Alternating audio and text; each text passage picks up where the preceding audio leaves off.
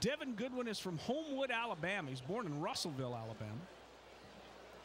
33rd round draft pick of the St. Louis Cardinals in 2009. There's a shot the opposite way, and it's hit hard.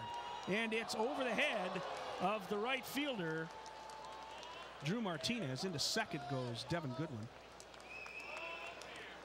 I don't think he misplayed it. I just don't think he thought it was hit that hard. It was drilled the opposite way. Yeah, I'm not sure. It's hit pretty hard. I think he maybe was frozen a bit, but he was trying to get back. It was hit hard over his head. Not much Martinez could do about it. Didn't get a good break on it, but again, it's a hard hit ball. It's probably going to be a double.